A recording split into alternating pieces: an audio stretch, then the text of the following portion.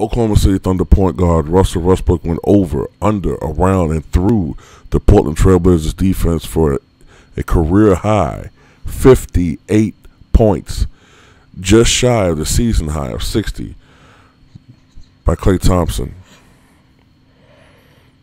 But it was not enough, as Portland once again prevailed at the end with balanced scoring attack,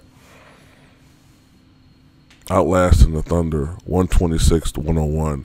Russell Westbrook was on the mark in this game, hitting 21 of 39 shots, but it wasn't enough, and this comes about a week or so, I think even less than a week, after the Portland Trailblazers outlasted the Thunder in the last game. They come from behind a victory.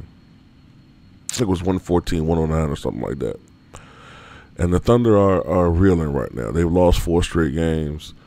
Russell Westbrook's been on a scoring tear. All right, those who thought Isaiah Thomas would threaten Russell Westbrook as far as winning the scoring title is concerned don't know Russell Westbrook very well. He's still averaging a triple-double for the season. But he hasn't had one in quite a while. He's still stuck on 30 for the season, third most all time for 1 year. But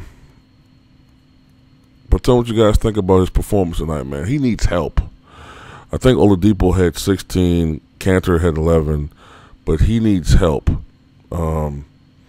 Unlike some guy in Cleveland, Westbrook actually does need help. All right. Anthony Davis got his help up front now with DeMarcus Cousins. Russell Westbrook needs another star. I mean, he needs some other guy. He needs some shooters on this club. Me and a friend of mine was just talking, man. Russell Westbrook would lead the NBA in assists if he had a legitimate all-star teammate.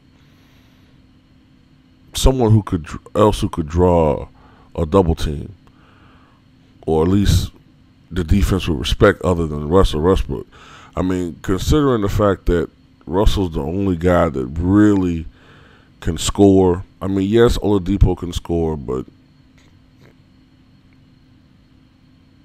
Oladipo's not like in my opinion, a primetime player. I mean, he's a good second, really a good third option, I think, on a great team, Oladipo. Westbrook needs help, man. He needs help offensively.